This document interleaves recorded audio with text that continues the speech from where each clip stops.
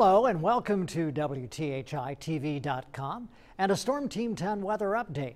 Through the overnight hours tonight, the possibility of scattered showers and thunder showers will increase.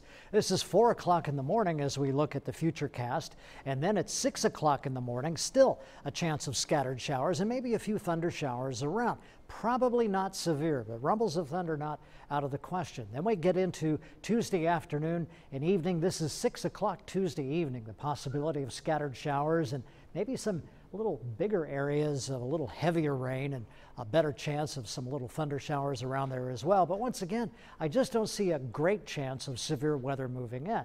Let's take a look at Wednesday at 10 a.m. and then through Wednesday afternoon at 4 p.m. See how we still have quite a lot of rain around.